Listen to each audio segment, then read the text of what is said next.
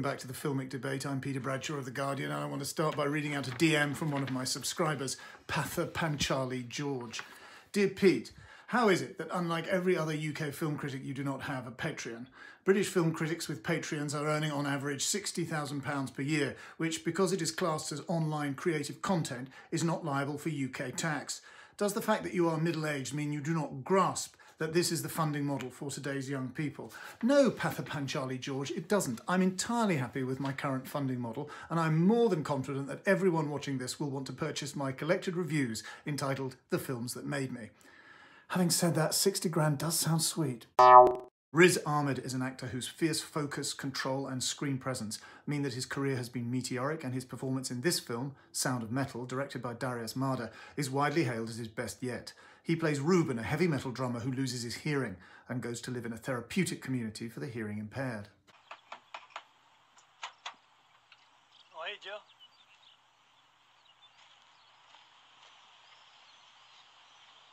What was that all about, Ruben? Oh, your roof? I was fixing your roof. It's like one of the eaves is... I was trying to fix your roof. You don't need to fix anything here.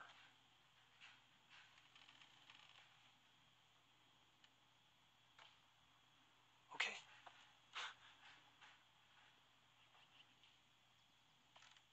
I've got a little assignment for you, okay? You get up early, right? Yeah, pretty early, yeah.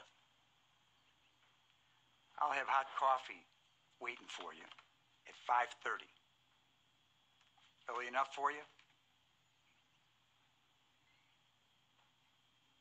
I don't know, I guess. Okay, 5. And I'll provide a room for you. What for? And there's nothing that needs to be accomplished in this room. All I want you to do is just sit.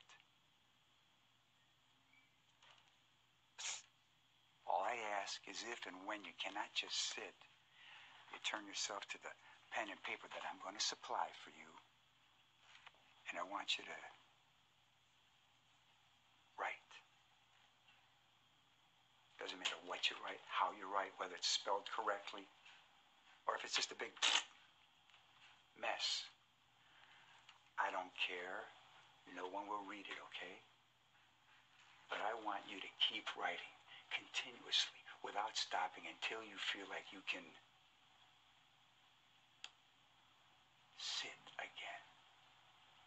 Paul Racy there playing the group's convener Joe, who lost his own hearing in Vietnam and who now has to try to teach the angry and bewildered Ruben to accept his condition and to learn how to be deaf. It's an excellent performance from Racy, and the tension or ideological dispute between Joe and Ruben isn't a million miles from that between William Hurt and Marley Matlin in Children of a Lesser God back in 1979. This is a good film with some tremendous acting, but the complicating factor is that Ruben is also supposed to be a recovering drug addict, and we're always wondering, is he going to relapse and start using again? Or is his passion for music being presented to us as something which is itself now basically a destructive addiction which he has to let go of? I felt that the movie slightly muddled together the two concepts of disability and addiction and never quite clarified what it was saying, but it's such a great performance from Ahmed. In these times of lockdown when every day is the same, maybe what we need is another time loop comedy, and Palm Springs starring Andy Samberg could be the best since Groundhog Day. So what, we're just littering now? God, nothing. What is this guy's deal?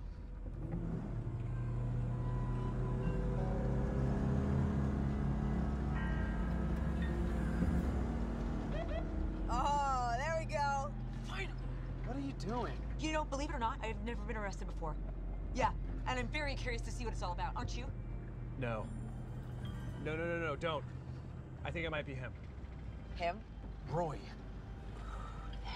Fucker. Don't stop! If you're not gonna take care of this, someone has to. No, someone doesn't have to. We've been over this. I'm serious. I'm serious. Help! He's trying to kill me!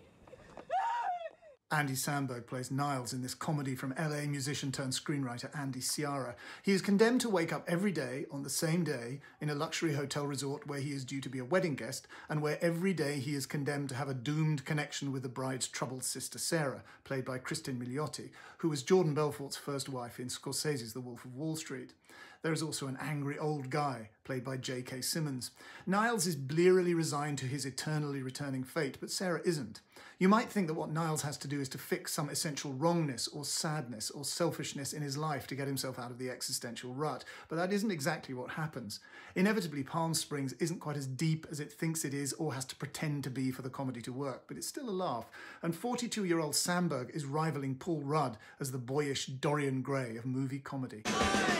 If you're a fan of the Talking Pictures TV channel and 1960s Brit thrillers generally, then you're going to love the re-release on streaming services of The Frightened City from 1961, set in the leery fleshpots of London's Soho in the West End, starring Alfred Marks as the dodgy racketeer who teams up with all the London faces to run a syndicated citywide protection racket, a plan cooked up by Marks's accountant, played by Herbert Lom. So this old Bill picked him up in Great Windmill Street, but he was green.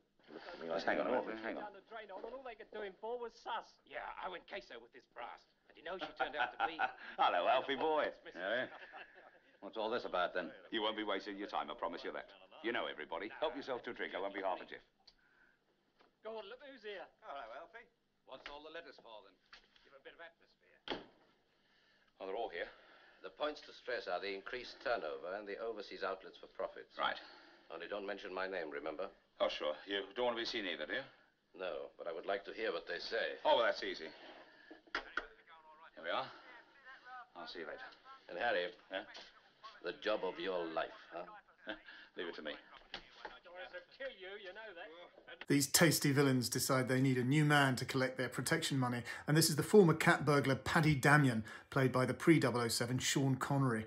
It's all richly enjoyable stuff, and the Soho locations are a treat. If you're a fan of Night in the City, both the Jules Dassin movie and the original Gerald Kirsch novel, and the crime fiction of Jake Arnott, then this film's for you.